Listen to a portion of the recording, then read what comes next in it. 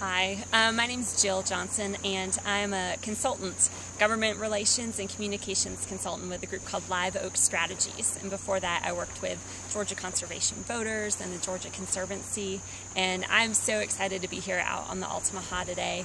It is fantastic to take a day where you can get out of Atlanta, get out of the political world and the policy world, and really come see what our work is all about. We spend a lot of time, I know, either raising money through grants or talking to our decision makers about important public policy or making sure the state invests in our rivers.